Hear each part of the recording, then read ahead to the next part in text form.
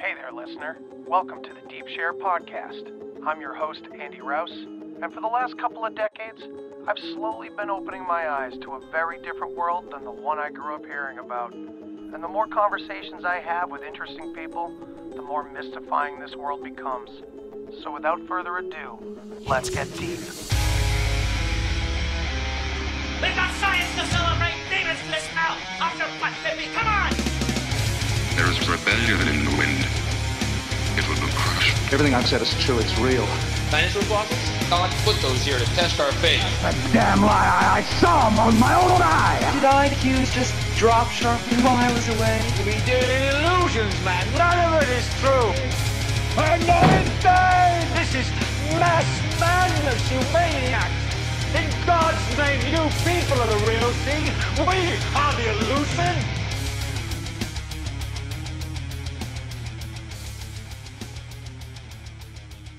Welcome back to the Deep Share Podcast. As most of you know, I've been pretty fascinated by the Bock Saga since I found out about it 2 years ago. And now I finally get to sit down with a filmmaker, a producer of some of the most important Bock Saga documentaries that are out there. So please welcome Eric Edney. Eric, great to have you here, man. Thanks, man. Totally appreciate it. Yeah. I love the work you've done, man. Ever since Welcome to Hell being the first one with Jim, and you did Rajasthan too after Altlantis, right? Yeah, I helped finance that and get Alex and the filmmaker and the guy who was doing all the recording, and Alex edited it and I think you know Alex. I do, yes. Briefly, I want to get him on as well at some point because Alex seems like a very knowledgeable guy as well in this topic. So. He does. He spent many an hour. We've had many a conversation about this, and it's a fucking crazy story. And you know, it's funny that in a way this is kind of a verification of why I did that initial documentary. I was like you. I heard Michelle on a Red Ice Radio podcast interview, and I was born in Austria, so my first language is German, and I was always fascinated with why there's so many words in English and in German that sound the same. You know, I'm listening to this interview, and he starts talking about Atlantis, right? And how everybody's like, "Where's the lost city of Atlantis? Where's the lost city?" And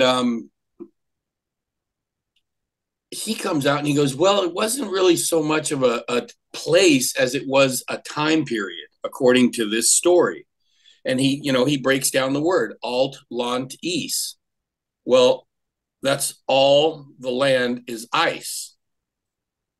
And I'm like, okay, and then he starts talking about how all the countries that have the word land in them, Switzerland, Deutschland, Russland, Ireland, Greenland. So I was like, "What the fuck is this guy talking?" And I just fell down this rabbit hole, man, and it just kept going and going and going, and it led me to those videos that Sasha put out with Jim, where Jim's there in I think he's in Thailand at the time, and he's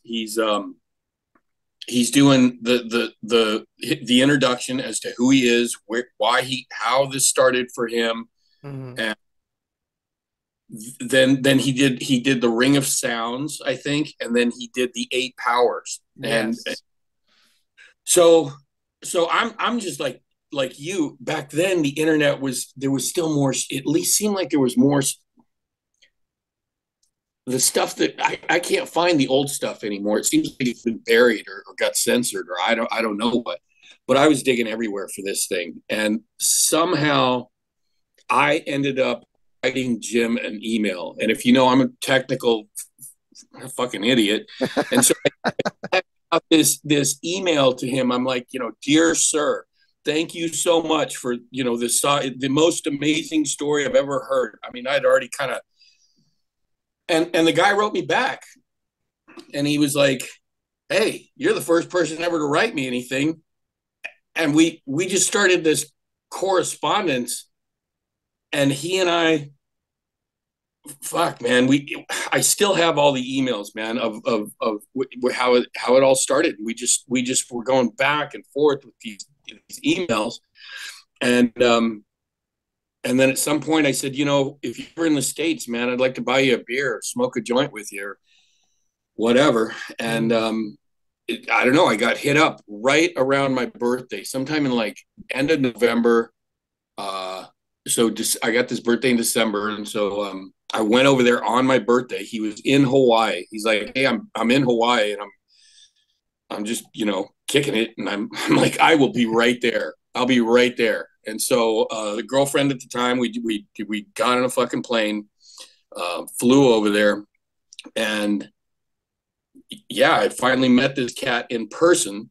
And Jim was a character, dude. Jim was, man, I still miss him to this day. I miss him, and I didn't even get a chance to meet him. I'm so I wish I could have talked to him. And I hear stories from Yoke all the time. Dude, he had an ability to piss people off like I've never fucking seen. Like he had this old story, he goes, he was always like, he goes, that thing that they got in a wash machine? And if it kind of rotates the clothes around so that it closes, because if you just put the clothes inside the wash machine, they just sit there and they don't do nothing. So you got to have this thing. He goes, "You know what that thing's called?" And I go, "Yeah, it's an agitator." He goes, "That's right, I'm an agitator."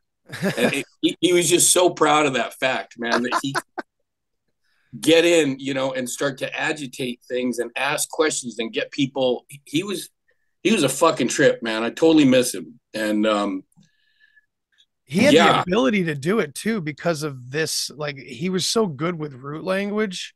Oh man. I bet he was something at parties. My God, with that on his tongue, man, he could just like blow anybody's mind within 3 minutes, Yeah. He was phenomenal. He loved Ior, loved the saga. He was all about that.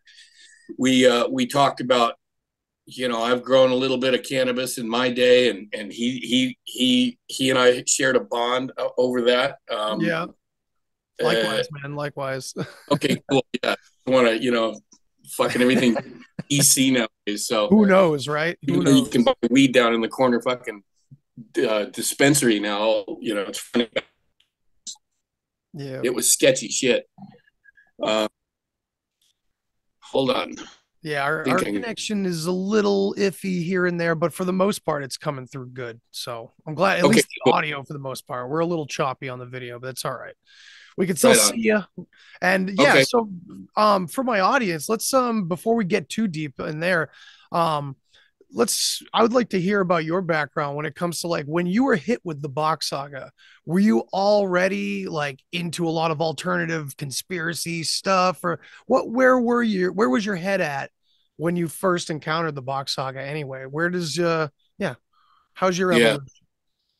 I've been an errant my entire life, dude. I've been a pirate and a swashbuckler. I never have. I tried to do the right go get a job, go to college, or I'm like, no, this is all bullshit, dude. There's something with this whole fucking system whacked out and full of shit. And if you guys can't see it, I was the guy, right? Oh, here comes conspiracy theorist, Eric. And that's every one of us that has a podcast now.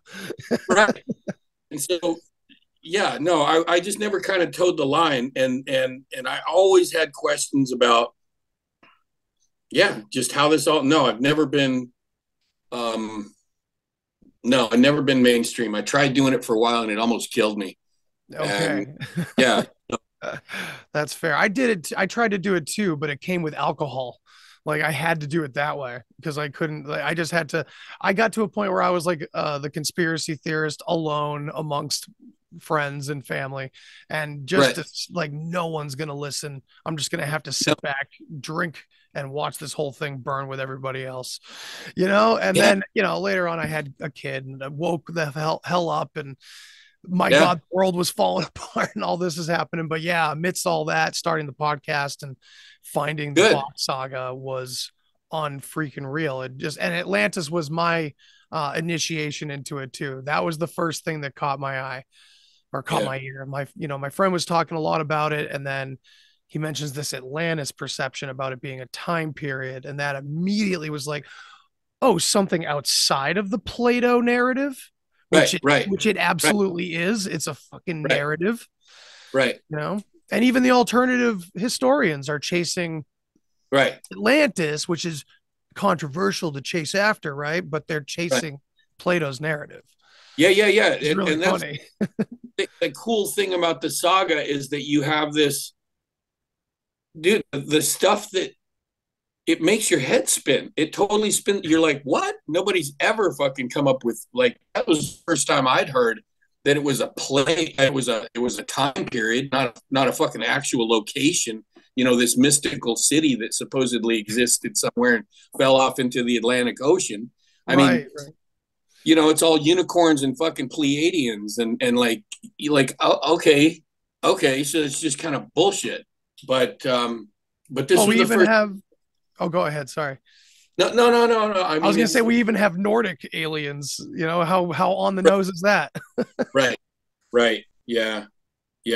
That's what blew my mind about it. It took away my love for ancient aliens. I was obsessed with that idea, and now the Bock Saga threw it all into question. And then I started looking into history, and it started to line up with those things quite naturally. That was the crazy part. I'm sure you experienced that, where every time you looked at something that was already kind of accepted, even if it was a conspiracy, it was like starting to line up with something in the saga, right? Yeah, it's a trip. And so it's funny. So to kind of get back to this piece, you were asking about.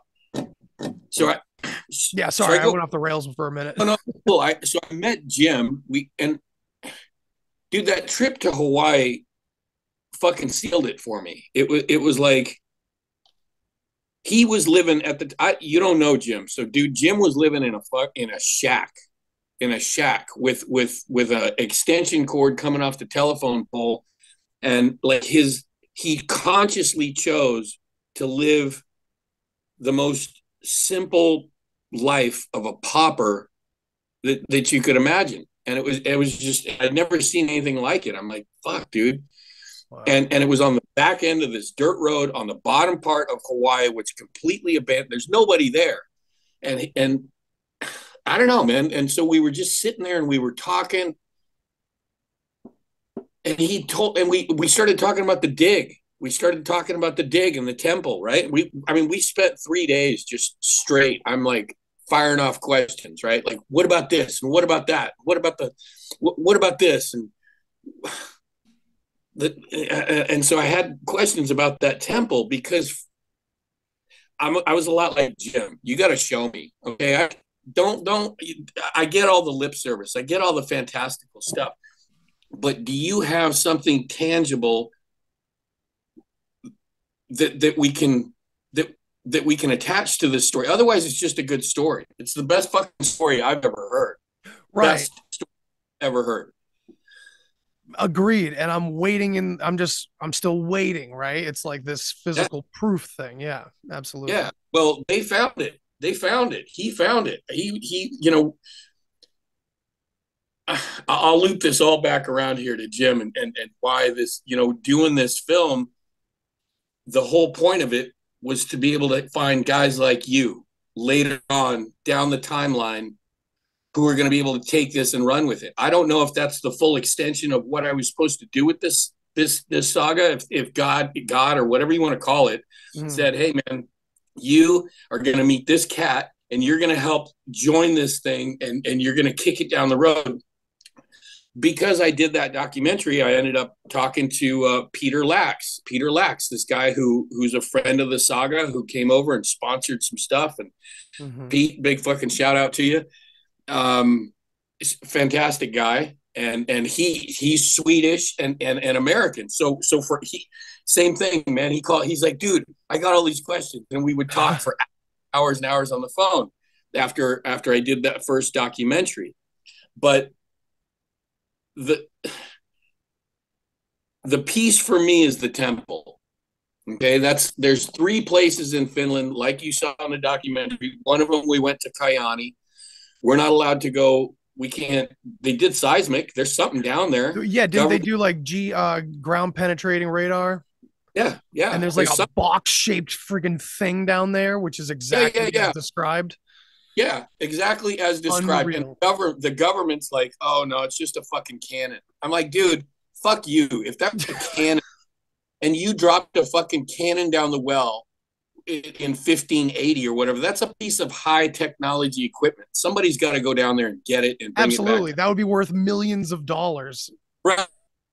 And second of all, they didn't have cannons up there at that northern location. There was nothing to defend against.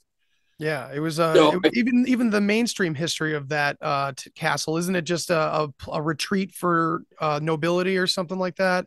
At one time, it wasn't even the main lodge or castle, right. Something like that. Well, the name of the town is called Kajaani. So Ka, the Car people, and Ya, the Jarl people. The Jarl people, and they would get together and they would do something over there. I don't know what it is, but that was one of the locations that they went when this family had to flee up north. Mm-hmm. They had to bury that stuff in that location. And I can't remember. There are guys out there who know exactly what's in that box. Ananto could probably tell you, and Michelle definitely could tell you. But I think we have those pieces of possible evidence on record already. Like I think it's the crystal balls and statues. Number of things. Really interesting ideas. Okay, and so the other place is in a place called Offerlunden, which is on church property. And I've got friends; they've been out there, and there's weird stuff there, man. There's just weird rocks and weird things happen to people there, and. Okay, but they ain't gonna let us dig there. So the only place that these Saga guys back in the day could dig was okay. So you a story. You and me, we've known each other for 10 fucking years, best friends, right? And all of a sudden, I turn around to you and I say, "Hey, bro, my sister's dying, and in her will, I gotta tell the family saga." And you're like, okay.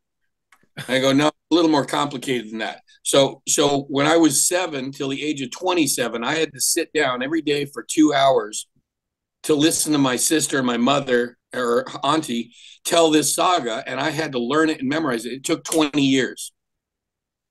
All right, dude, I'm calling bullshit right there. Like, what do you what? Okay. So what's the story? So he starts telling the story that we had a different breeding system on this planet and that we all spoke one language. And then he starts going into this whole thing about what, and people are just tripping balls. They're like, because that's Michelle's story. Michelle knew Ior for 10 years before this fucking thing came out. Right. And then Ior just had dropped it in his fucking lap. And you're like, holy crap, dude. Like, how is this guy making this up? Is this like, what the, like, this is the best fucking bullshit. I mean, this is the best story I've ever heard, but it completely. Anyways, man, it flies in the face of literally everything. It flies in the face of most alternative history. Yeah. Even the stuff that's not accepted by mainstream historians. This flies in the face of all of that too. I mean, it connects a lot of those alternative ideas, like a lot of what isn't accepted by mainstream, and a lot of us conspiracy theorists talk about. Right.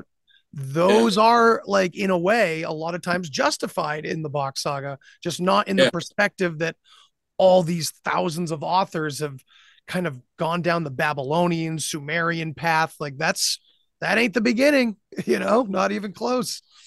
Yeah, there's a dude you might want to check out when you get time. I don't know if you want to edit this out, but his name's Jason Brashears, and he's got a website called Archaics. Oh yeah, I know Jason. I don't necessarily agree with his theory, but my God, it's extremely intricate. And dude, fucking much props to you. Total fucking props to you for knowing who that is. First of all. Second of all, Jason, what scares me about Jason, I've met him twice now. Super cool guy. We're going to do a thing about the Bock Saga. Oh, yeah. He's a really nice guy, I think. Yeah. I'd super love to be nice part guy. of that. Super cool guy. 26 years in federal pen, bro, reading nothing but books. Okay. But books, man. And he's got this brain where he's able to correlate all the dates and all this info and the math that's coming out. I'm not that smart, but I'm like, anyways. Yeah, I would like to. I can't even imagine what he would line up with the Bock Saga. I would be very intrigued to hear that. You know, he should have been here a couple of weeks ago. I met him down into town when he came through San Diego, and we hung out. We had a nice 4-hour long conversation about some of this stuff, and we were kind of riffing off of each other with how. Yeah, don't worry, bro. Stay tuned because this is just about to get good. Like we're gonna find some shit out, and let's back up here a little bit to this. Sure. I'm sitting there and I'm talking to Jim, and he's saying the same thing to Ior that I'm saying to Jim. I'm like, dude, it's a great story, but is there any proof? And so Ior's like, well, yeah, my family has this piece of land that they've owned for a long time. And if you go there, there's this stone that's right there.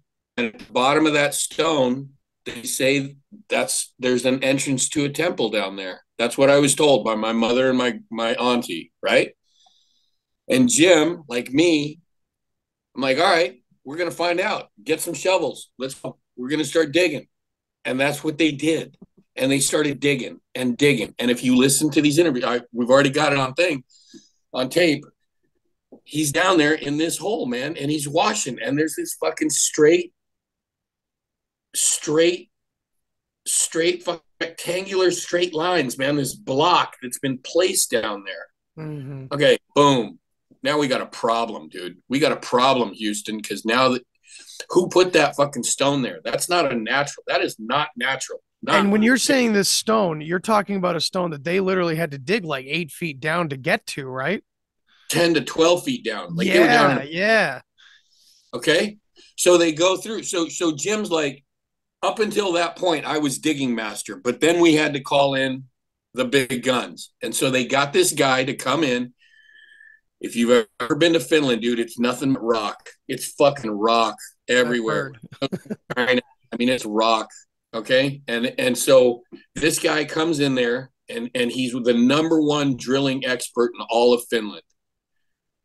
Comes in there, gets his fucking drills out. And he's like, all right, let's find out. Let's see what you guys are talking about here, you freaking wacky hippies.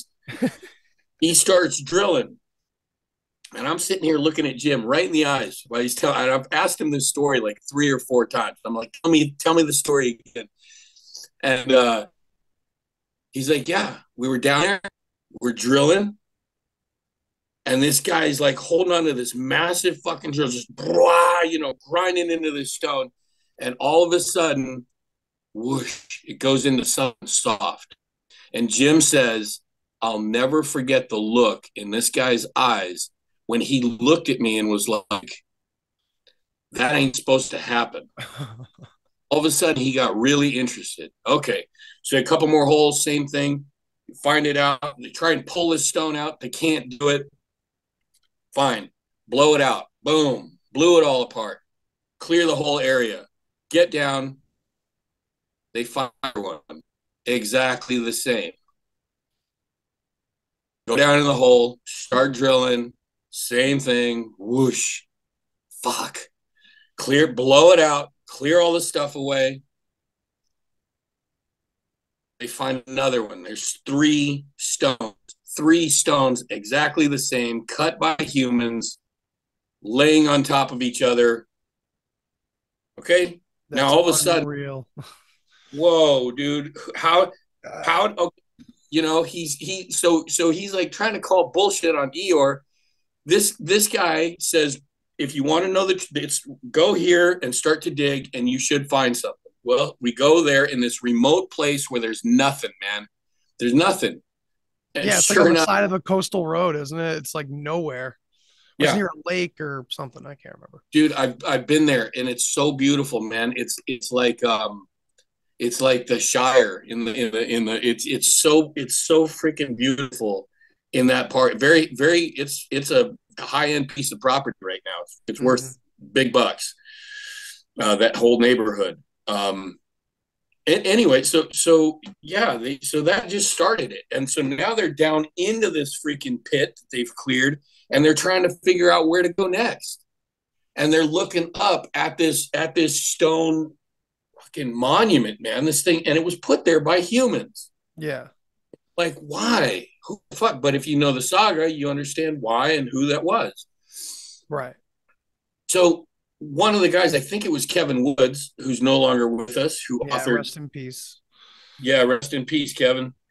I had a couple cool conversations with him. Yeah, he kind of looked and he said, "Hey, there's a seam running right across from the base of this rock. There's a seam right there. Get out the drill. Same thing. Whoosh, drill goes into something soft. So they blow this freaking stone out. And then, as Jim always likes to tell, then from that point on, there was nothing but huge boulders that were packed in there and covered with this material like a cement. Like somebody tried to close and hide and seal this thing off. Wow. Okay, now we're fucked. Now the whole thing, now it's fucking game on, dude. Now so basically, because I've never been able to really describe this to my listeners accurately, just from my own perspective. But what we're talking about is like, it was an obvious chamber filled with boulders. It wasn't just a mess that they were continuously digging out and creating a tunnel. The tunnel was there. The opening was there, filled to the brim with shit. It's a perfectly, on the left side of this temple is the bedrock, and the bedrock comes down, makes like an L shape. And as it does, it drops down into this, underneath this massive stone. Mm-hmm. And then there's a ceiling of fucking bedrock on top of it. It's like a perfect walkway that's going down into the earth. Okay. Wow. Perfect fucking ceiling. And somebody had packed it full. And the other guy, they're like, oh, it came from the Ice Age and all the boulders rolled down in there. It's like, nah, sorry, dude, way too late. Yeah. There's an entrance here. Go fuck yourself. All they're doing, they're not blowing up the bedrock. All they're doing is exposing these boulders and taking the boulders out once they crumble down. The ceiling and the floor and the walls are all, they've been cast there by fucking nature. I don't know, 1,000 million, I don't know how long, but that's real. That's a natural formation. And they've gone down now into that cave, I think 50 yards or we're still looking, dude. There's something to be done with that. And this story, dude, has a life of its own. Okay. Isn't it supposed to lead to like a golden door or something like that? Yeah. We're supposed to they're just trying to figure out which way it would be to go next. Dude, right? everybody's trying to figure out which way it's going to go. And everybody. And so it definitely goes down and drifts down into the left, which is, it's going away from the ocean. Okay. Right. That's it's awesome. That's what I'm picturing. Okay. And it kind of drops down into the mountain. And as is described, man, like that, it's supposed to be like a spiral formation, right? I mean, that sounds like it's turning into a spiral. Yeah. That's pretty wild. That's wild. Yeah, it flipped. Yeah, you look at it, and so when I actually got there, when we did the documentary, I remember looking at Jim that night in Hawaii, and I was crying that night. My girlfriend was like, at the time, she's like, "What's going on?" And I'm like, "Oh my God! Like this guy's just got this amazing story in his head, and this story's dead. Like nobody." All the saga people were kind of scattered. Eeyore had died. it was just over. It was like done. It was like this break in all this intense shit that happened leading up to that point. And Jim's there, and he doesn't know. He doesn't know what to, like. He's like, I don't know what to do, and he seemed so fucking broken. Sorry, Jimmy. Like, he was just so heartbroken. Yeah, that it was going to be lost, and to him, it was the most important thing ever, right? What's that? That he was, it was about to be lost forever, pretty much, Yeah, or scattered to the wind. That's yeah. And so I remember telling Shannon, my ex at the time, I'm like, babe, I'm going to talk. I'm doing something. I don't know what I'm going to do, but I'm talking to him tomorrow. He opened that temple with $10,000 of weed money. Yeah, and I'm serious. He did. I know. I heard that story. It's fucking legendary now. Well, let's just say I had $10,000 sitting around too. I ain't going to say where I got it from, but I had $10,000.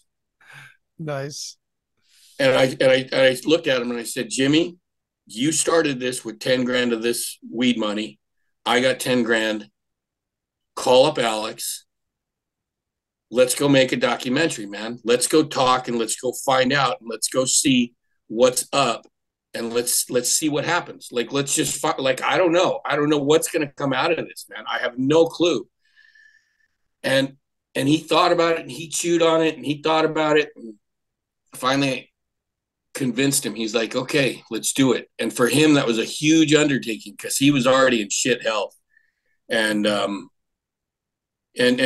we did it, man. We did it. We managed to pull that whole thing off, and I got to go see all those places in person. I got to meet all those people that you saw in Who in the Hell Was Ior Bock, all these cool Finnish guys. Shout out to all the fucking Finns. You guys are fucking badass pirates, man.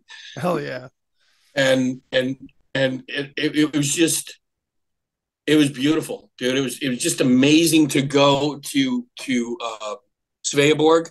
You know, the island right there where the whole top of the pole, where the eye and the whole holy that story is so like, man, in the documentary, someone that like doesn't know Bock Saga from the hole in the wall, just suddenly sees that scene of Jim in the museum talking about the holy, and for the first 30 seconds they're going to be like, what is this guy talking about? And then the rest of that, like 8 minutes, they're going to be like, oh my God, what?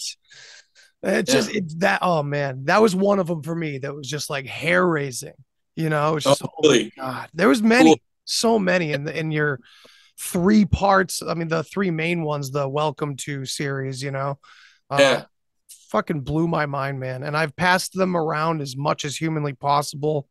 I've posted it on Reddit, just anywhere that there's anyone talking about alternative history or anything, because I think what you guys put together really, it stands the test of time. And it's really a great series that just speaks. I mean, Jim was so good at telling this story and being there in the places, being able to see the symbolism that was clearly hijacked, in our opinion. It's pretty amazing. It's unreal, it's so trippy, man, because this story continues to tell itself. You dig what I'm saying? Like this is an actual living mythology that's, we don't know what's going to happen next, bro. We don't know what's going to happen next. Okay, we know that the church story came through, right? Like, and we know who's behind the church story, and the little hat people. Yeah, they like to control Hollywood, and they control banking and all this stuff. We know what they're up to, and I don't even want to get too heavy on your shit here now. That's okay. I mean, I understand. Yeah, it's the most hot and heavy issue there is, and it's like final boss level. You get shut down, And, and it's also very divisive because it turns us into what people assume to be like hate mongers or something like that, and it's missing the point. I get labeled like that sometimes in the sense that I discredit Ancient Aliens often, and it leads to a lot of like not necessarily only, but sometimes it leads to like the Aryans, the Indo-Europeans, like where they came from and how their influence affected society and what we think of them as like angels, possibly. Like all these terms kind of fit in there. That this is also what helped the Bock Saga help me figure this stuff out, you know. But yeah, I kind of lost my train of thought there for a second. No, it's all good, man. It's crazy because the story will continue to unfold according to fuck. It's got its own timeline, dude. You know, Jim and I would sit around and I'm like, come on, man, let's just fucking money. Let's just go down there and start tearing it, you know. And everybody wants to get in there. Everybody wants to see, is this bullshit or is this true? Right. We want to see. And you know, I've had conversations with Michelle where he's like, dude, we thought we were going to be in there back in 87, right? 88, and then 89, and then 90, and then 91, and then 92. And it's fucking 2023, man. And we're still, you know, it's hey, a trip. I mean, it's right. If it's the most important, possibly the most important story ever, then it's going to take a while to unfold, right? I mean, it's going to unfold, like you said, in its own time. And I think Michelle had said the same exact thing to us when we talked to him. It was like every year it felt like the year it was going to happen, you know? Yeah. And I think Jim would always call it the Öde, you know, in German, that means the fate. It's the fate, and it's in the hands of the sun. So we can do our part having these podcasts, learning the material. You know, there's an apocalypse going on right now, in case we haven't noticed. You know, It's going to be massive unveiling of the truth, dude. All these old systems, they're dying off. All their jab shots, all their legal admiralty bullshit, all their banking, all their interest rates, all their pornography, all their shit, dude, is coming out. It's fuck them. They got to come in, and people, the more we can tell people, we don't have to shout from the rooftops. It's like people are easier everywhere. Yeah. And people are like, oh, you're not so fucking crazy, dude. I see what you know what I mean? I'm having conversations with people on the street now that I would have gotten in fights with, or I would have been kicked out of the house, or I would have been, 10 years ago. You know, whether it was 9/11 or whether it was the moon landings or whether it's nuclear bombs or whatever, the bullshit. But now people are getting it, man. We're like, hey, this Tartaria, this flooded earth, like all this free power that existed around here.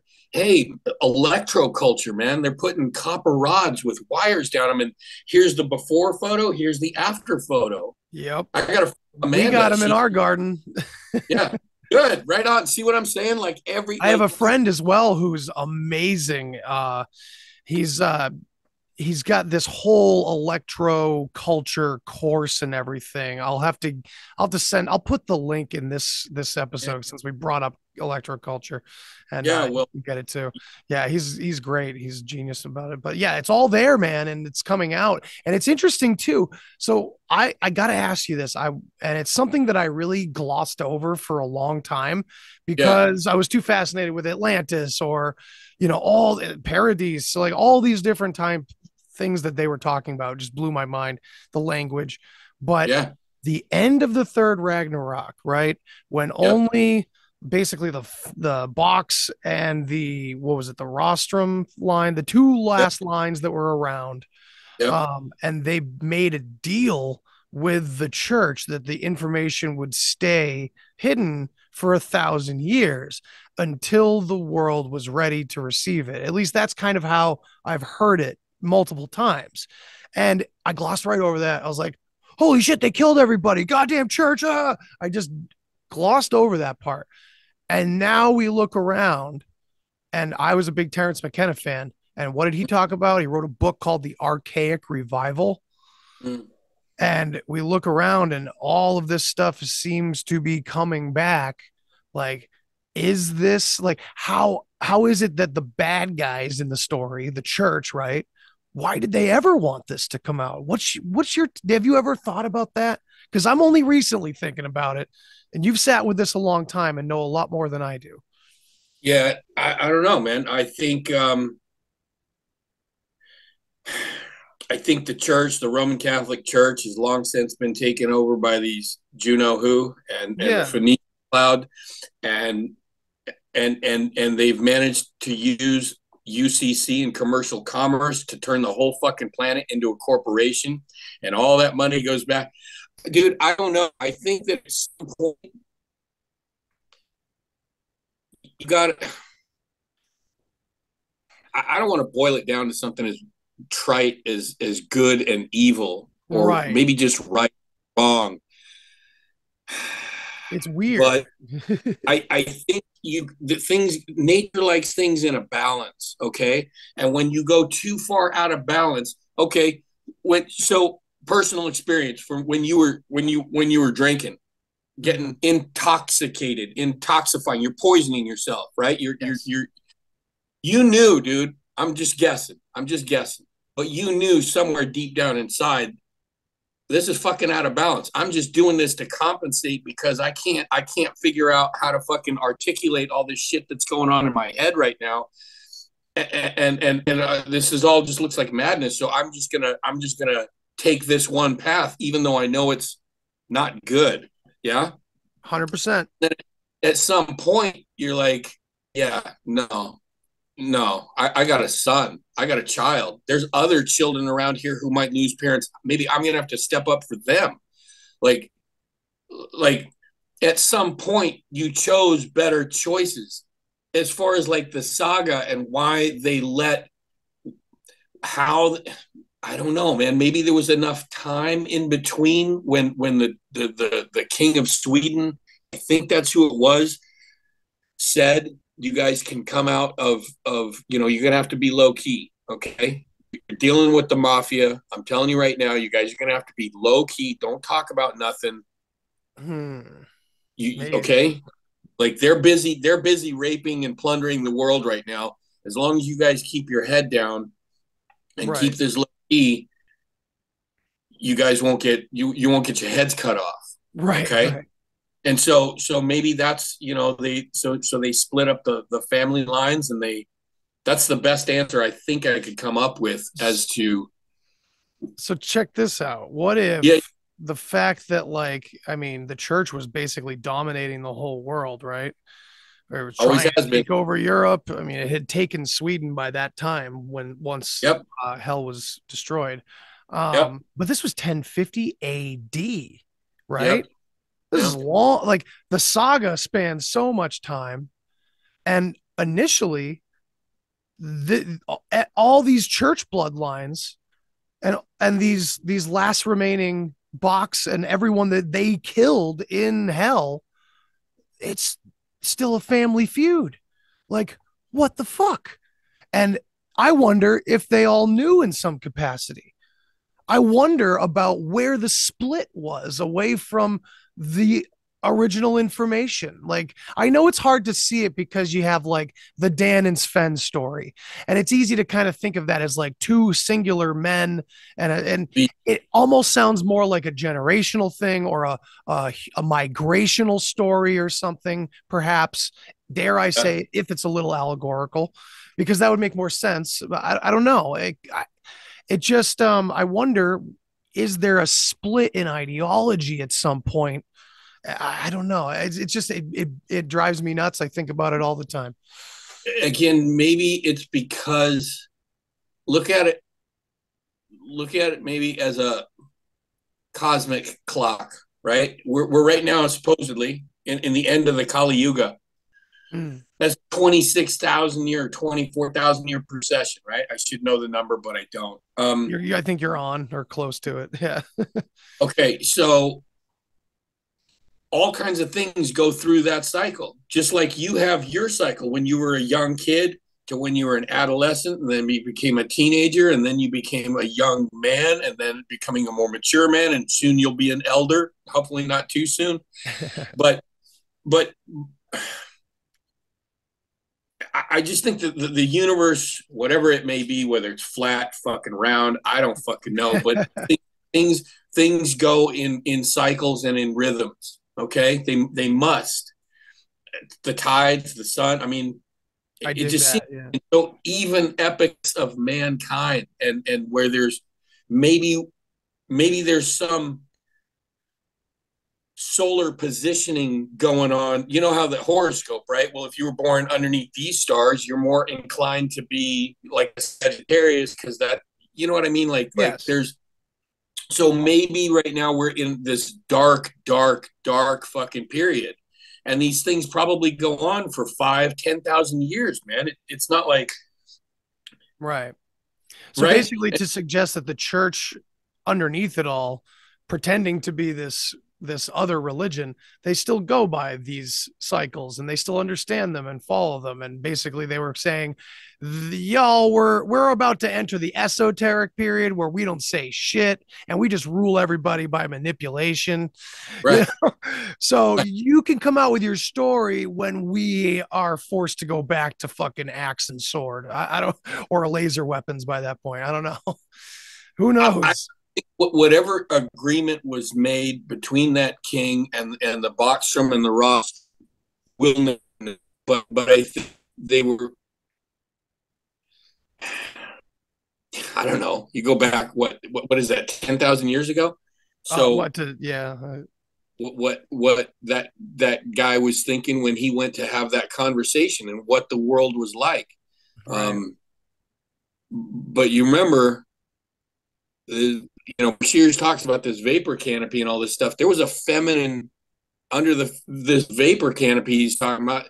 We had the divine feminine. Women were doing everything. And if you listen to Saga, I know it's a guy who's telling the story, but the son, supposedly, he gave the gift of fire to women. He gave the gift of mathematics to women, and the women seemed like they would be more, I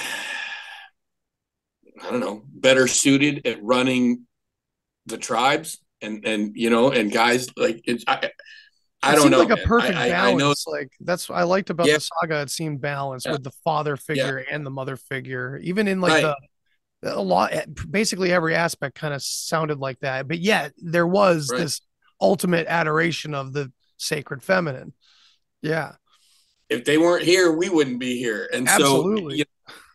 So I trip, as I'm kind of a hard-headed fucking guy, and I'm kind of cool, and I look at like some of these younger guys, and I know what these fucking small hat Phoenicians are trying to do with all this transgender and soy boy, and these guys we're just on there. I'm like, dude, what are you guys doing?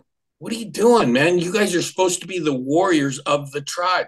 You're here to protect the old, the young, and the women. That's all. That's as far as I'm concerned, that's my only role in whatever capacity.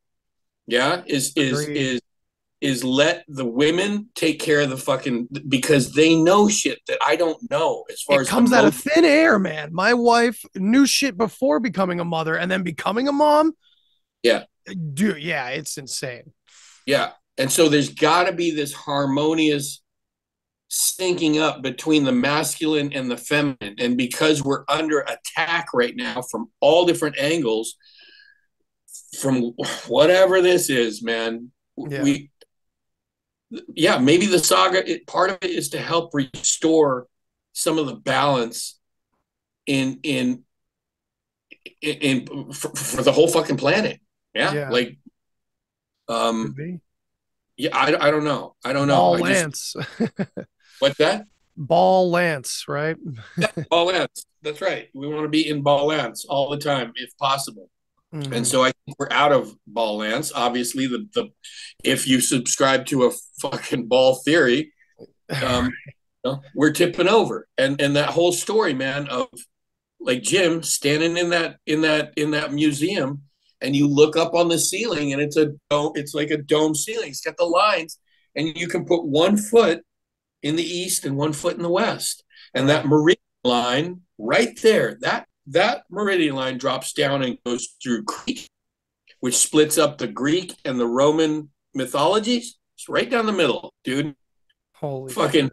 And it comes back up, goes through Hawaii, and goes back to the top of the ball. And then the other line. So if this ball, if we're living on a ball and it's a flat plane, I mean, I subscribe to Saga so much more than I would a flat Earths, and I'm still, open-minded, but I'm gonna follow that model at least until it really something really jerks me away from me. Me too. And I'm look, I don't fucking know everything. I'm just some dumbass fucking weed grower here in California. Like, I'm just some guy. And I mean, I got questions, and I think any 7-year-old kid would have these kind of questions, and we're going to find out. I think all I want to know is, like, what's in that temple? Because if just the fact that they found the stones is good enough for me. Like, somebody, okay, let's keep going a little farther, and it's gonna happen when it's supposed to. I'm curious about this. I haven't heard much about the sale. I know some Austrian lady owns it now. I was going to ask you about what you possibly might have known about it, because unfortunately I was invited into a Telegram group. It's a great one. I think Ananto might run it. But unfortunately it's mostly in German or Swedish. So I'm sure there's someone out there that knows how to friggin' run a translator add-on into that app. I have no fucking clue. I'm not good with this stuff either. But so I kind of miss out on 95% of what's said in that Telegram. And there's tons of links to all these videos in either the Finnish language or Swedish language. I'm like, man, Yoke, come here, get on Zoom with me and sit here and translate the whole thing. Yeah. That's but I don't know much. I know someone bought it that was Germanic or something and was open-minded to the dig, at least. I don't know. We'll see. Hopefully, everybody's waiting, bro. We're all just kind of sitting here going, well, what do we do next? What's the next step? And I don't know. Couldn't tell you. I know that I started building the expedition rig.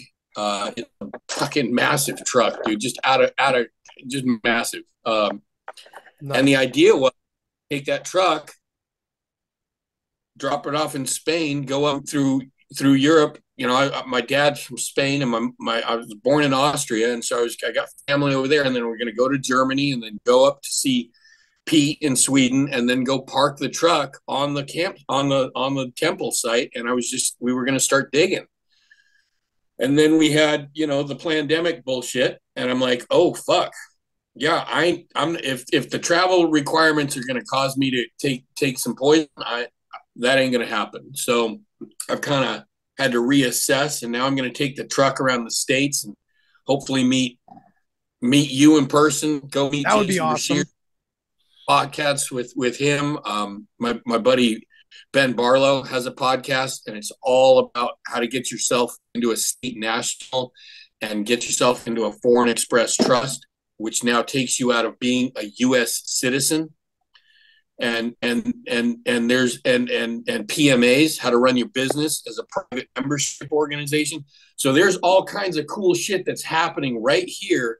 And for some reason, I'm that's what the son or Uden wants me to do, man, is to sit here, and interview people, and we're gonna put it all on YouTube. We're getting an Instagram page, and we're gonna show people about homeschool, how to fucking garden, how to use electroculture, because I see it now. I see it, dude. Everybody fucking getting something. They're like, something ain't right, and we got to be able to offer people options, man, because it's not doom and gloom, dude. I used to walk around wanting to fucking kill myself all the time. I'm like, oh my God, this whole fucking thing is fucked. Like, we're fucked. And while, yes, we all going to die, or you leave this meat suit behind, and whether Brashears is right and this is all just a simulation, or whether either way, I know that there's people and there's work to be done. And anything I can do to, like, wake up and help our brothers and sisters, dude, because we're all struggling, man. I don't care who it is on the streets you see, man. A bum on the streets to a guy stressing out in his car. They're all our brothers and sisters who are all just fucking going, and they're all in different processes of this. You're lucky, man. Yeah. You did your trial by fire early, right? 25 years ago, probably at this point. Yeah, dude. And think about all these people that haven't, who are like, what? CNN's lying? What? The government doesn't care for us? What? Yeah, man, I'm so proud of people fucking waking up to the levels they have in like 2 years, 6 months, just a year, 3 months, like just going from zero to, a little too far sometimes, but it's still just like getting out of the old. Because you and I both went too far too. We get all fucking loopy. I believed in it comes back around. I thought fucking ancient aliens sounded like there's not a fucking thing out there that I haven't had to go, oh no, I was just tripping my shit out. Oh no. So that's not, but I was convinced the day before that fucking, oh man, to me, it's not just you. See, it's not just you tripping out, man. It's put there on purpose, in my opinion. I'm even more paranoid. The ancient alien shit, on the History Channel? If that wasn't there on purpose, man, they wouldn't have it there. And to me, it's the ancient alien thing.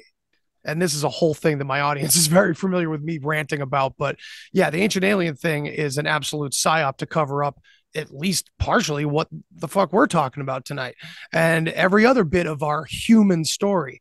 Because I always tell people, I'm like, every conspiracy theorist at the heart of their belief is that these elites or whatever you want to call them, they want to make you feel like you're powerless. Well, what better way to do that collectively than literally steal away everything that was human and give it away to gods? We've taken that word and twisted it. And aliens, because now it's a techno culture, so we need a new way to express the old gods.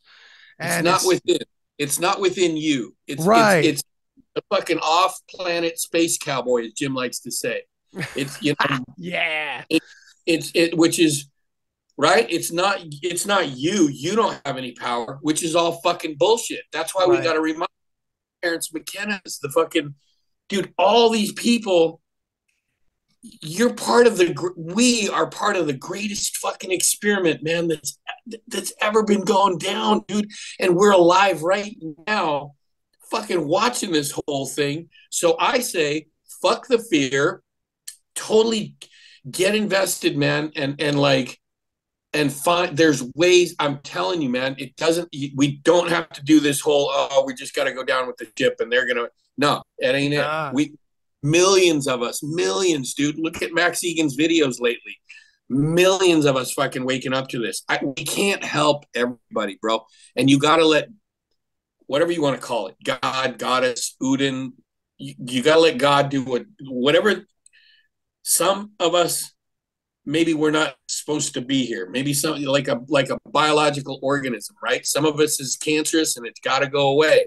And maybe consciously choose and say, hey, fuck that. This pass, I want to help. I want to see. I want to learn. I want to help. Just, I don't know. If you were to fucking kick off and die right now, tonight, like, wouldn't you rather want to know that you were doing fucking everything you can for your son and for humanity and for your brothers and sisters? Does that rest good, where you're like, hey, man, I had a gnarly 5-MEO trip one time, which we won't get into that. Oh, man, I'll have to have you back for a conversation about that for sure. Yeah.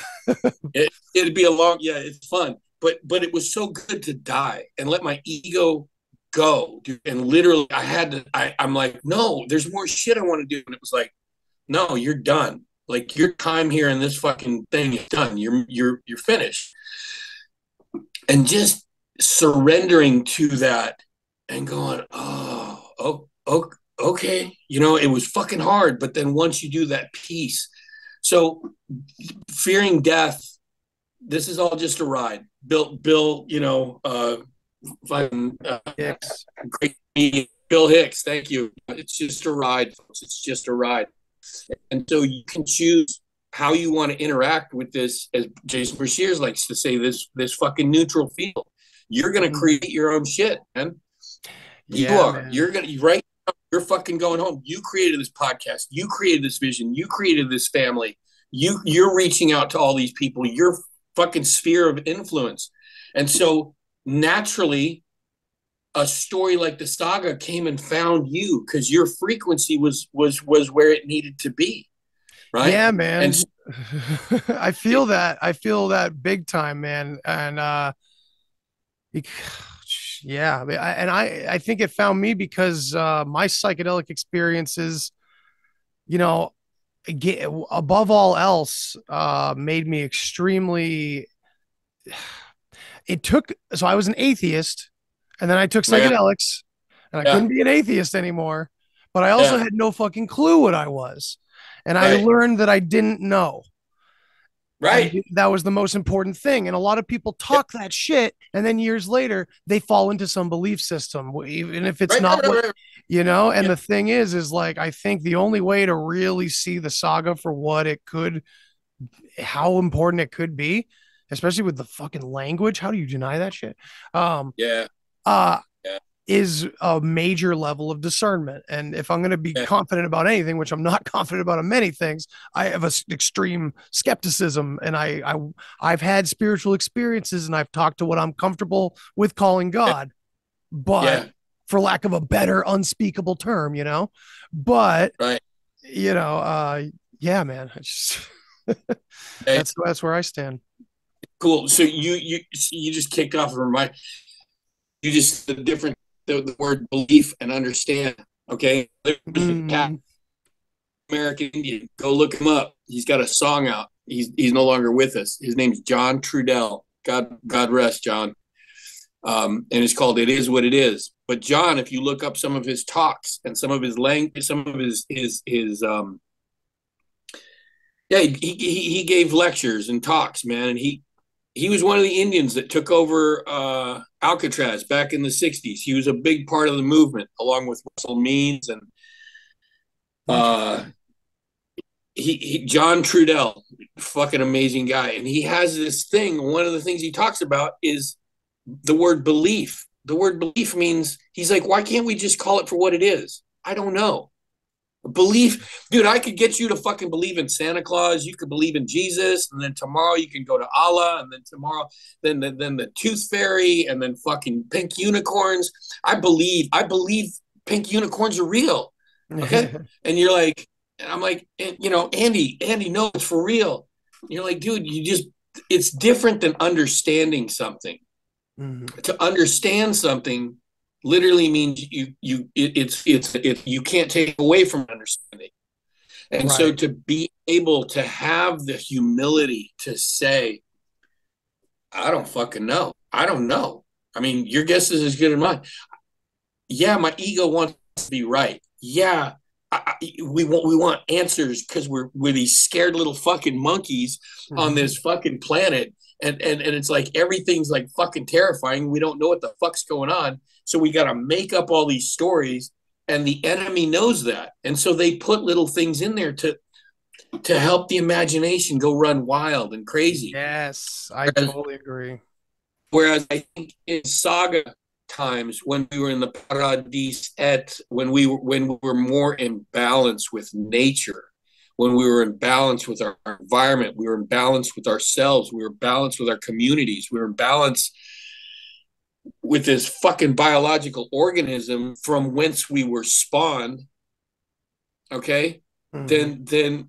Then we didn't have all this. You couldn't be led astray. There was a knowing of like, you know, and right now there's a cancer, there's a parasite, there's something running amok in this experiment. And it's taken a little bit of time for the body to identify, you know, to go, okay, we got to muster some antibodies. We got to, you know, this isn't the end of the world.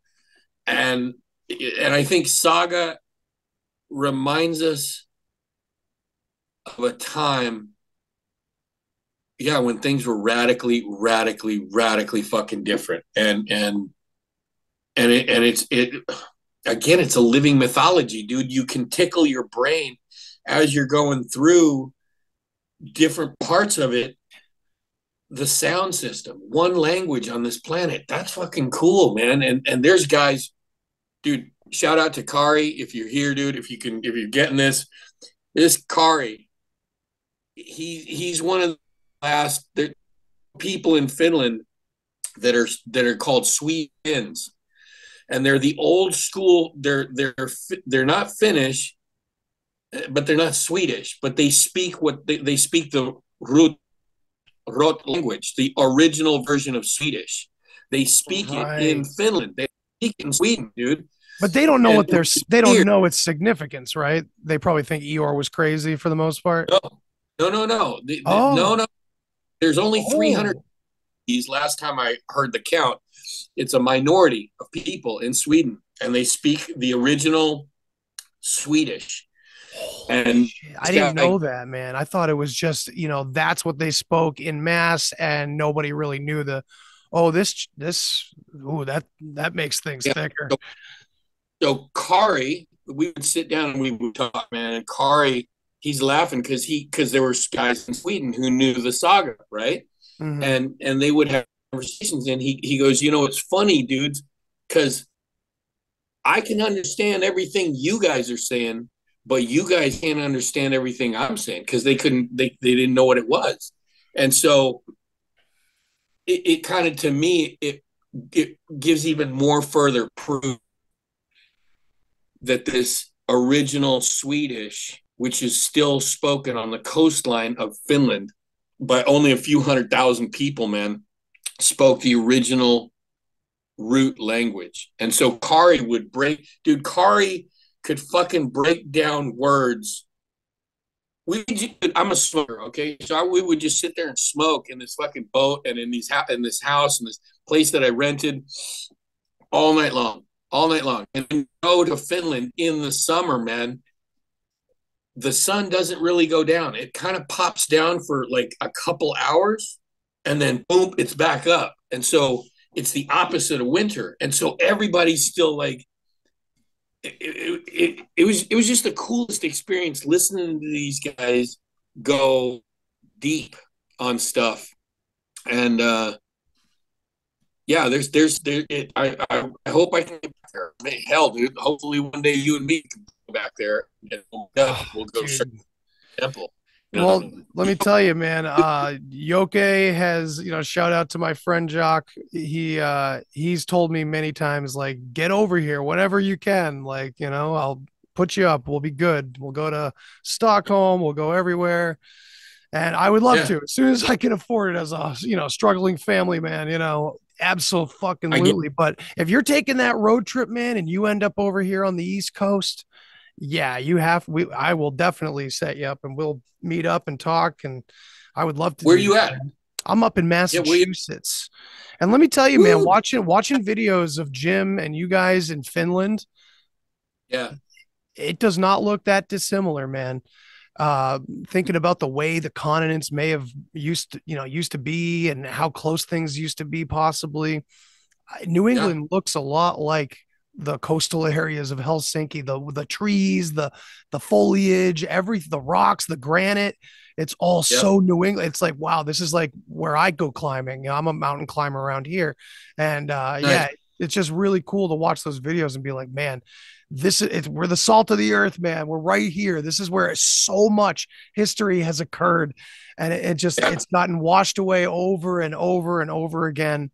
And, for those who think it's frivolous to look back and contemplate, man, I think it's possibly one of the most important things we can do is find out where we came from so we can figure out where we're going, There's those 4 questions, right? Who are we? Why are we? What are we doing here? Where do we come from and where are we going? It's those 4 fucking questions. And the figure, whatever we want to call them, the enemies of life or whatever, it just keep us so goddamn busy, man, that we're just like floating, we're just like treading water, just treading water all the time. So ain't no time to think or contemplate or ask questions. Yeah. Man. It's killer. I'm so super stoked, dude. This is almost like a nice complete full circle for me because in the saga, everything's about rings, right? Absolutely. Yeah.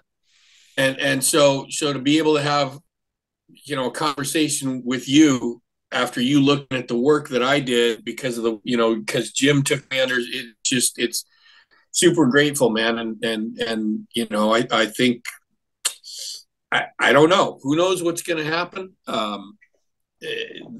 hope everybody hopes we can get a peek inside that temple, because in that temple, I mean, I'm already convinced. To me, the saga, I don't need any more proof. There's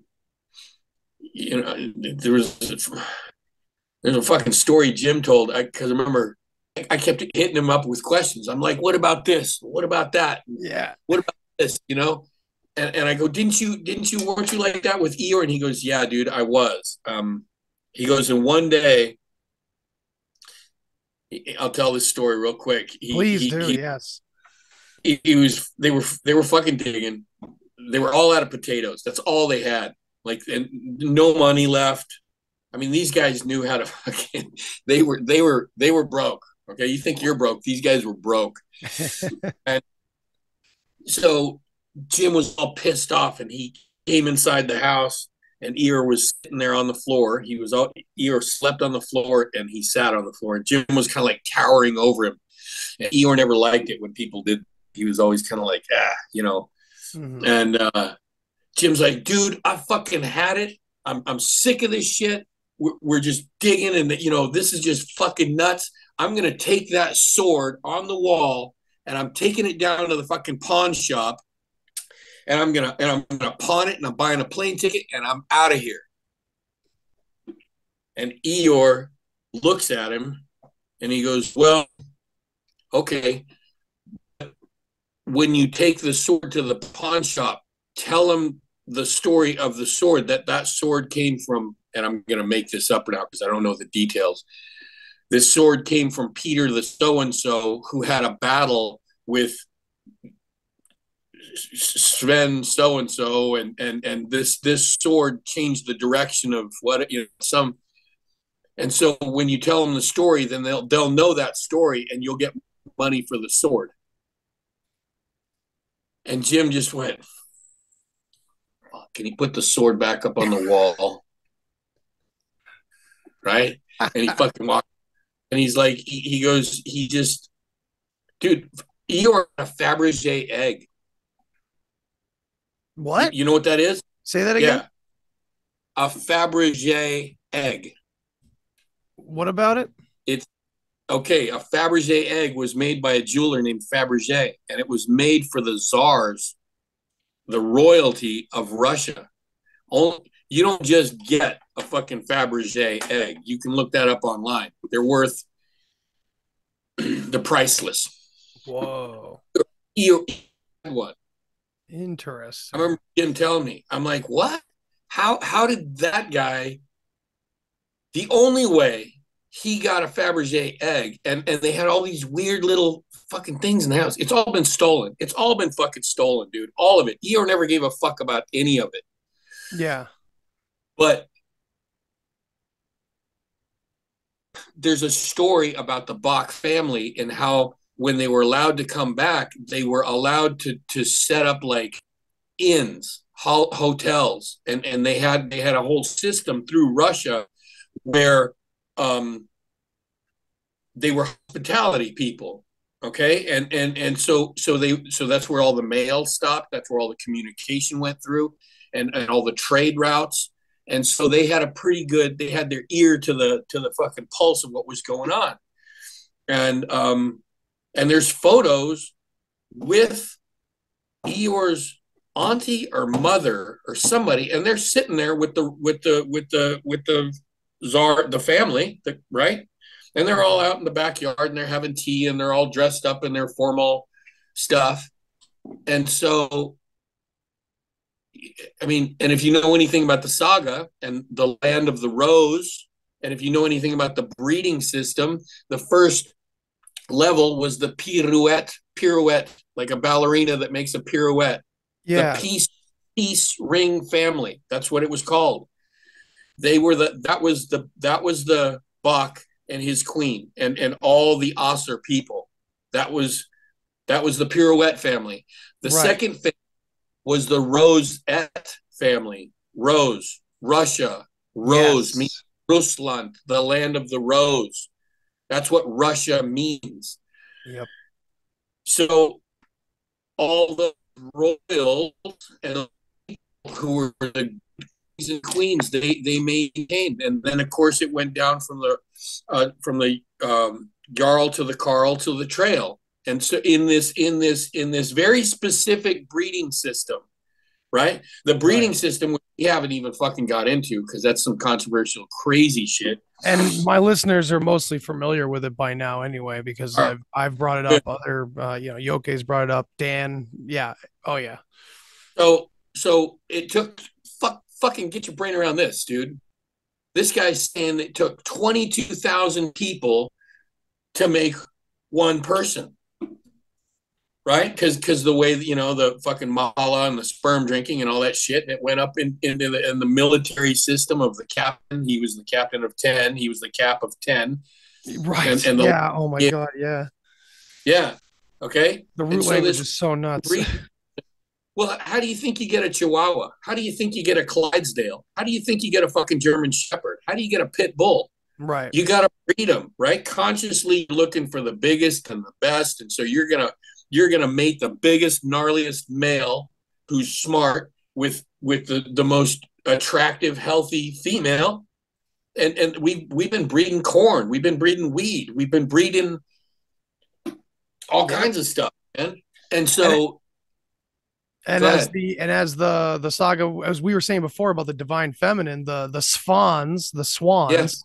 The women would be the ones choosing the mates because they were, of course, the ones that they knew what to do. They knew who to choose and who not to choose, Yeah, there was a whole thing to that breeding system, and there was a whole thing to the we were talking the way that the women, the trail women got to breed up with the Carl men, right? And the Carl women could go to the Jarl women, and the Jarl women could go to the road, and the men did not fucking go up in breeding. So it's the female that the good breeding and the good genetics. Obviously, it's got to be with the female.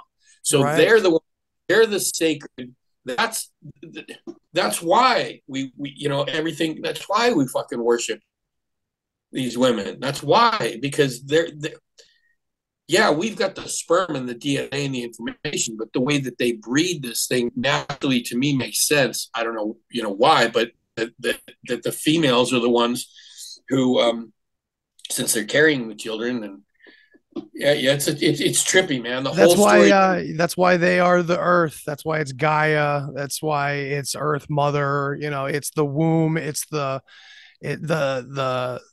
half of the symbol of the six-pointed star, the upward facing chalice, that whole line, even though most of us know that from like the Da Vinci Code, which was super controlled anyway, but whatever, like it's still like revealing little bits of the truth amongst lots of lies, so you have to suss out the right symbolism and stuff. And that's true. It's always there.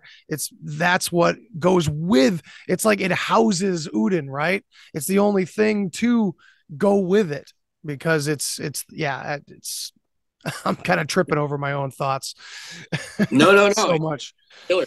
That's what this story is all about, dude. It's all about guys just sitting there and fucking bouncing ideas and wondering and having questions and not knowing and man. It tickles your brain kind of thing. It's like good candy to kind of like mess around with and go, wow, never thought of it that way before. And the breedings. I always like the fact that they always Jim. One of the first things he goes, where the word tribal comes from, and I'm like, no.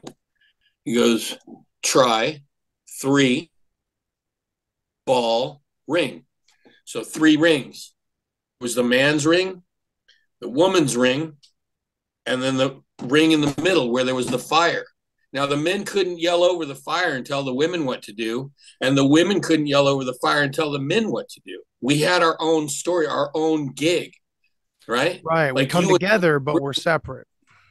We come together, but we're separate. You'll never fucking understand as much, your wife, and like when they have their period, their menstrual cycle, how they fucking sync up when in the same fucking house with their menstrual cycle. They can sit there and convey and talk to each other because it's their sister, man. Like you and me, we can talk and we sit down and go, fuck, dude, blah, blah, blah, blah, blah. And chick wouldn't get it. They just kind of look at us and go, oh man, you fucking meatheads or whatever. And it's a guy thing, right? There's guy things, and then there's definite girl things, feminine things. And so we've been all jammed together. Everything's out of whack. Everything's out of sync.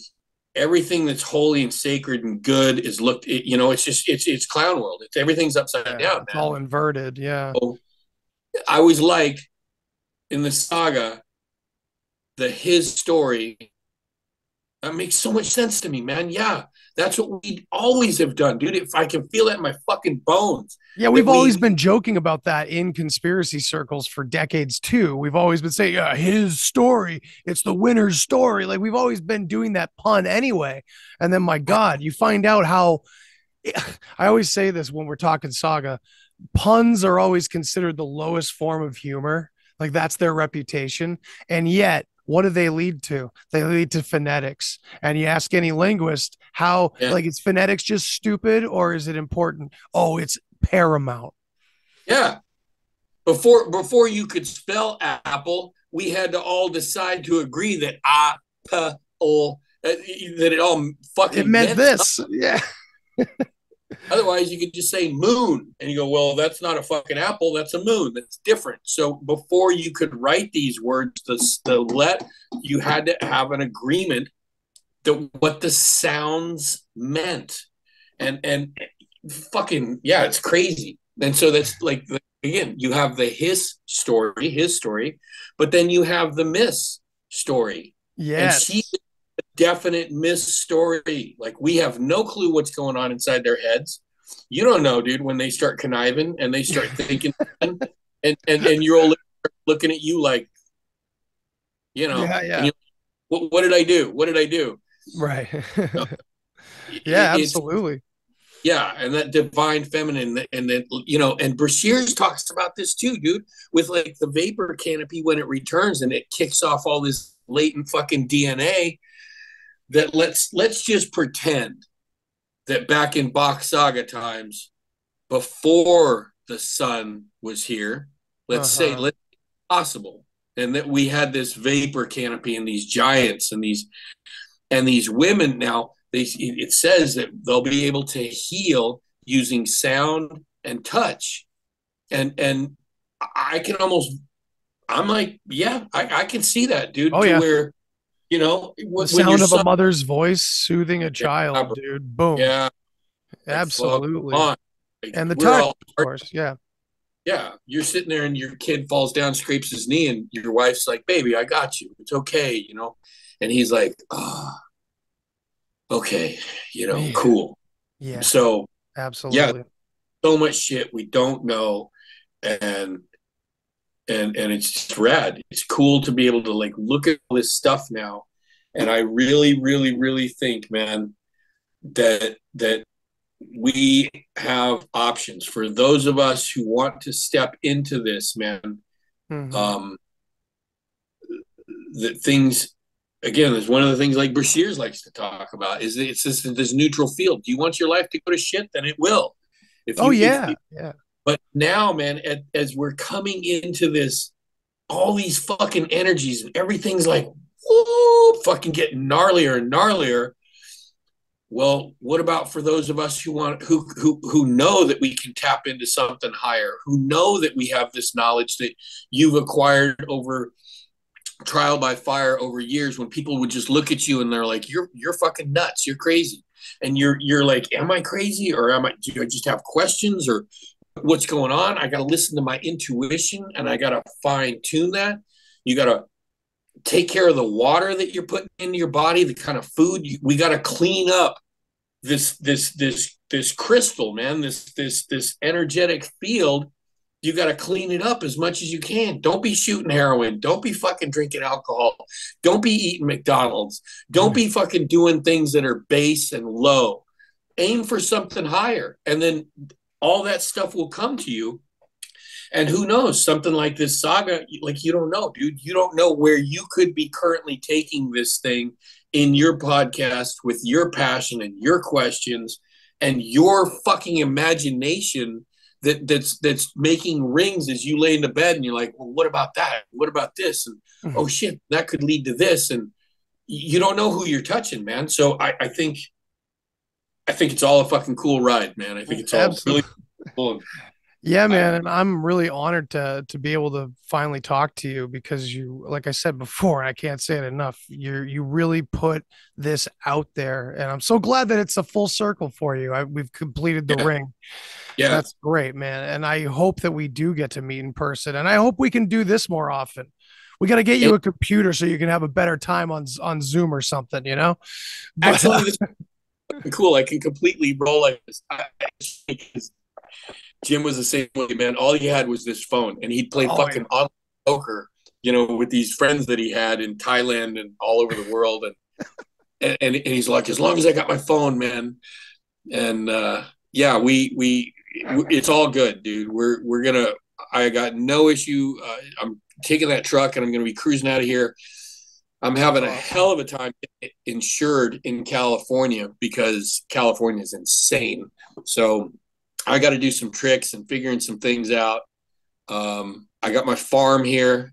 Everybody's doing a great job. We're having a fucking blast. We've got a big olive crop this year, and that's getting so ready cool, to put in man. some. Yeah, we got chickens that are coming, and nice. yeah, it's awesome. So I'm planning on coming out, and I will find you somehow, some way, not too far off in the distance.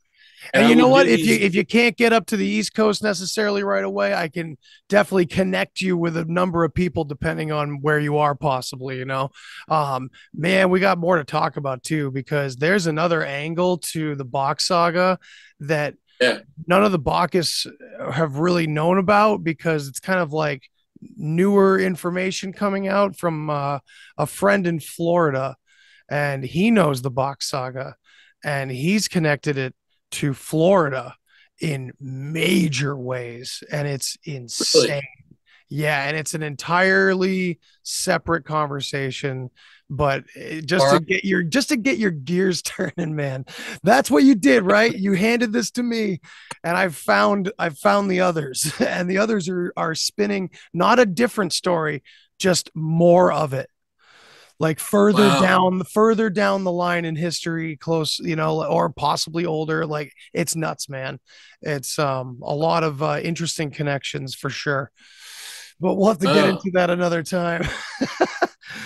I'll leave you hanging like that. But I'll send you a link. I'll send you a link too after the conversation, so you can watch the conversations that we've had about it. For sure. Cool. Yeah, because I'd love to reconnect with you at some point and continue this because I think that's the whole point of this story being out there. So if you're up for it, man, this, you know, that won't be the last time for sure. But if you're down, I'm sorry, go ahead, man. I think you're cutting in and out a little bit, but man, I know I tend to fucking proud about criticism. So if you're in time, and I'll dig around too. Go ahead. Sorry, can you repeat? You were just cutting out. I said I'm going to try and dig around and see if I can find, like, I'll try and get in touch with Marcus, and I'll call Oppie or Carl Borgen. Yeah, and I'll see if Carl's cool. So we do like the WhatsApp thing every once in a while. So and Michelle, I got to find out. So everybody's just probably kicking back, waiting, trying to figure out what's going on with the sale, the temple grounds. God, kind of a bummer that Yuha had to go get, but COVID, I guess, fucked him up pretty good with financial wise. From an outside perspective, it kind of sounded, I didn't want to say anything to the group, but just it kind of looked like the banks were putting pressure on whoever was holding the money or something, like big time. I don't know. Yeah. It sounded like purposeful, like get like maybe I don't know. My paranoid mind is like, ooh, they know it's getting more popular. Yeah, You know? yeah. Well, yeah, and you're not. That's not unreasonable, dude. That is not unreasonable. Some of the fucking shit I've heard, especially about the final. Yeah, I don't know if you listened to that one part in Who in the Hell Was Ior Bock when we were interviewing. I think his name's Avi, beautiful kid from India. I mean, that guy made the documentary for me for the second for Who the Hell Was Ior Bock. And yeah, I'm But familiar. yeah. Okay, so I've heard from some other dudes who were there and around at the time. Okay, here I'll give you something fucking crazy. So you know that Ior was stabbed, right? First stabbing, I forget his name. Ior died. We revived him in the ambulance or something, and then from that point on, I think he sat in his apartment for like 13, 15 years. Fucking whatever. I'm sorry, And the Eric. guy, Do you mind just repeating the last like bit right there about what he was doing the last 15 years? oh yeah, he never left the apartment. He was just sitting as a paralyzed dude in the apartment. Mm-hmm. Let me know if there's something that goes out in the audio so I can repeat it because I don't want to get too choppy. Yeah, it's every great once in a while. It's like my internet is coming, like going out in Okay, waves or something all right, like that. But for most part, you're good. okay. Just hit it. So that guy, the guy that first fucking stabbed him, they tried him in court. Said, no, he's crazy. Whatever. Minimal sentence. Let him go in a couple of years. He's walking around the streets of Finland. Okay, he's still out there somewhere today. So years go by. Ior's at the end now. I mean, he's been sitting in this apartment for 15 years. He's got these two assistants India, and the one guy's young kid. Or man, they're just like peas and carrots. They're super tight. Yeah. Yeah. Okay, you're good. So then the third guy or the other assistant, man, he starts getting really fucking weird, like really weird. Starts acting really kooky, dude, wearing different clothes, doing all kinds of different things, and they can't. They're like, what the fuck? So the night before, and somebody told me this actually, who was a couple nights before this all went down. A friend of mine was supposed to meet stabber number 2, Mr. Murderer, right? And he was supposed to meet him somewhere on Somalina. And the guy, because my friend had to work late, he didn't meet up with this guy. The dude, he met him late. And the guy was like, where have you been? Where have you been? Somebody's been following me with a camera, and they keep flashing a light at me. They're flashing a light at me. And my friend's like, yeah, sorry, dude, I had to work late. I was just, and kind of let it go with that. So 2 days later, he ends up stabbing Ior. But here's the kicker, man. The day before this guy stabs Ior, the guy who first stabbed Ior shows up at Ior's apartment, rings the bell, and asks Ior for a certain book. I don't know, my fucking Hardy Boys story, episode 26, or whatever the fuck he was looking for. And Ior kind of looked at the young kid and was like, give him the book, like whatever. And he went down, gave the guy the book, and they went away. Now, I personally find that to be the weirdest fucking thing in the world, that the dude that stabbed you 13 years ago shows up at your house asking for a random fucking thing, which he gets, and then the next day you get stabbed by your own assistant who's been going goofy and is making claims that somebody's following him around with a fucking light and a camera. Like, I mean, I know they got MK Ultra shit. I know they got little tools that can get up inside your head and they can put voices in your head. It doesn't fucking surprise me at all. Okay, but I just heard that stuff, and I'm just throwing it out for whatever it was worth to anybody out there who's listening. Like, that's weird. That's fucking weird. Okay. Now your intuition can tell you I mean, to me, my mind's like, yeah. That's fucking weird, dude. There's something behind that. I don't know what it is, but and if it's all true, which I'm pretty confident it's all true. Those are all true facts. That's weird. So yeah. How's that story? That's pretty fucking awesome. And the guy that did end up killing him, that guy, he say something like he thought Ior was the devil or something like that. Like, yeah. You think that was an insane? Because, like, don't you? It's crazy. You would think that this assistant would have known that word doesn't even mean what he's suggesting it means, because he was sitting there with Ior all the time, like learning the story, learning the words, learning the language, learning the devil, the wheel, that whole story at least. You know, why would you be an assistant and still think that someone is the devil? Like, I don't know. I don't know what did he go crazy? Like, or the MK Ultra angle. Who fucking knows, man? It's crazy. But you know what's interesting is that it was supposed to be released to the world in 1,000 years, right? And if that was decided upon in 1050, then this all is premature. So perhaps that would be why he needed to be stopped. I think that maybe that timeline and the 1,000 years. Okay. So to 2050, right? That's like the age of Aquarius, right? It's perfect timing. Yeah, if it was 1049, it was the story is that they couldn't speak about this for 1,000 years after the temple was closed in 987.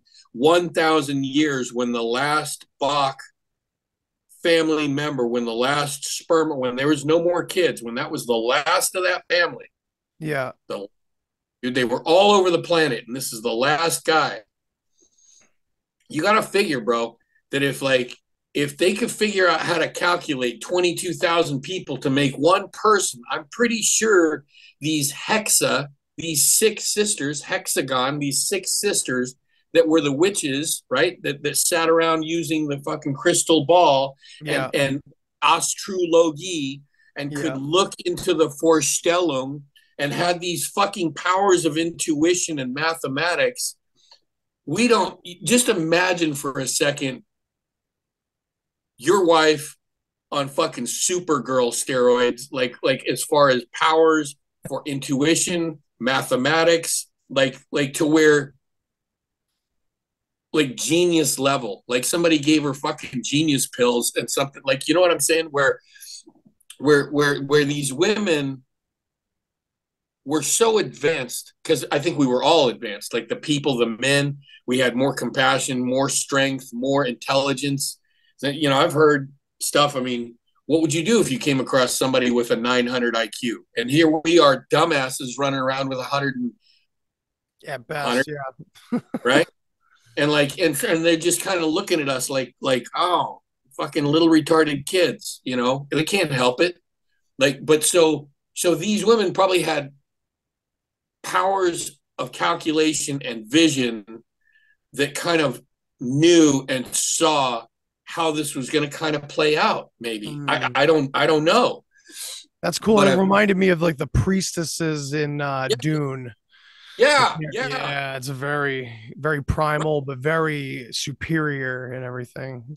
Yeah, dude. If you don't have to go fucking shopping at fucking Walmart and trying to, okay, and fucking drinking McDonald's and Coca-Cola and all this stuff, like, what do you think human potential could have been? That's the name of the game, man. Yeah. Like, dude, you like Brashears talks about, like, when we had the Titans, right? Giants, and then they had the Titans, where just you look at those fucking statues, dude, of these Greek gods and all these and these Roman. You're like, holy fucking crap!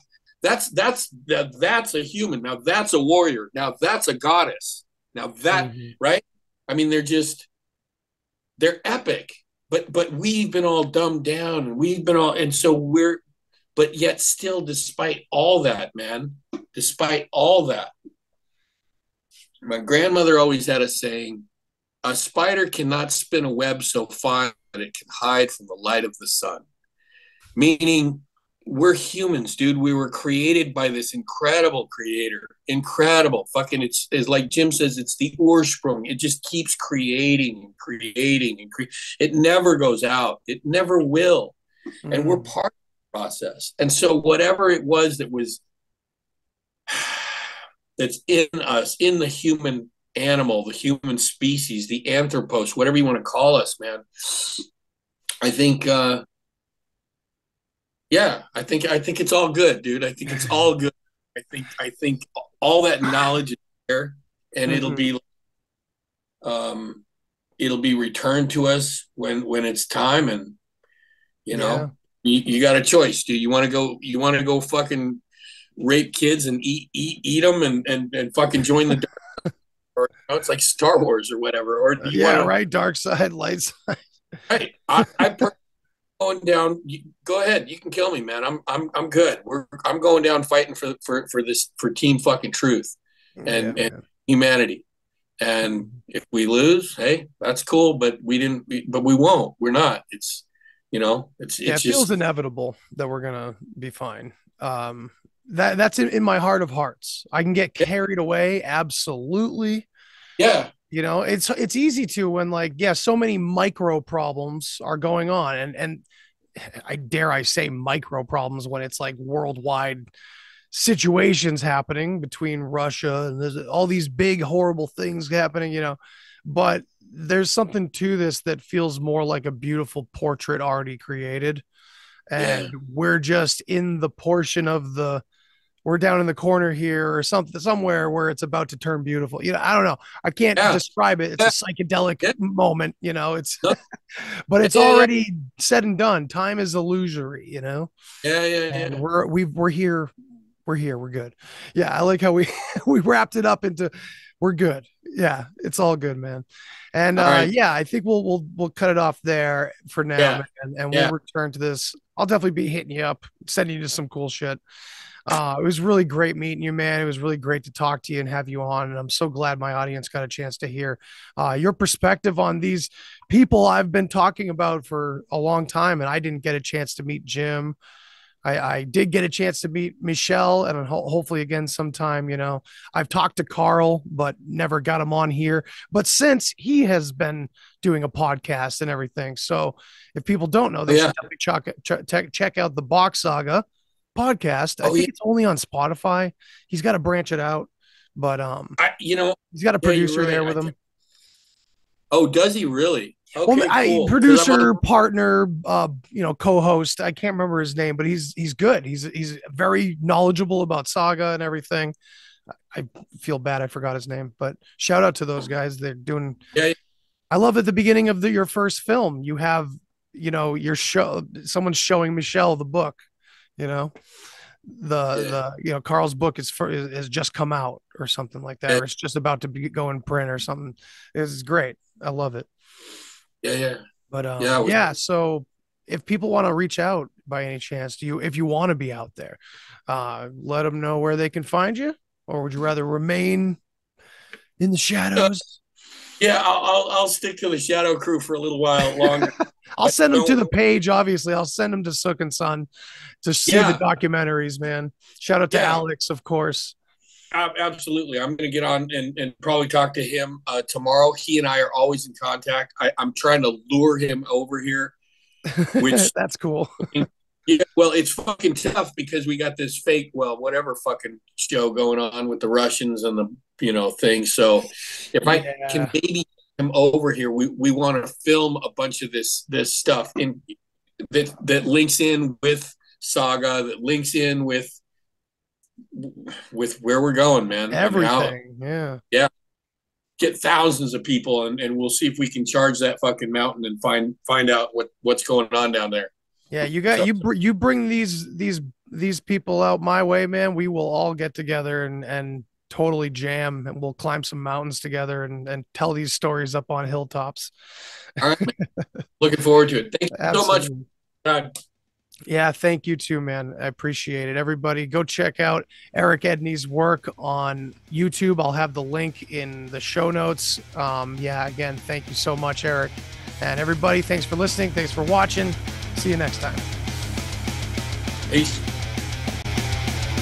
Thanks for listening to this episode of the Deep Share Podcast. If you want to hear more, then hit that subscribe button. Follow me on all the social places. And remember, think for yourself, but don't always believe what you think. Till next time.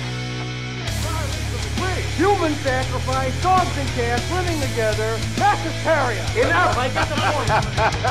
You have meddled with the primal forces of nature.